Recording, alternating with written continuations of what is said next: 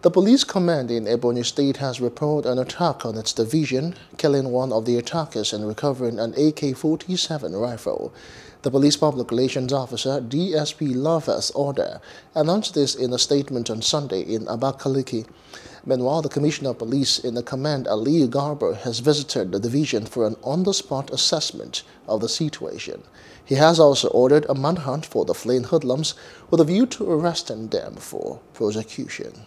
Hello, hope you enjoyed the news. Please do subscribe to our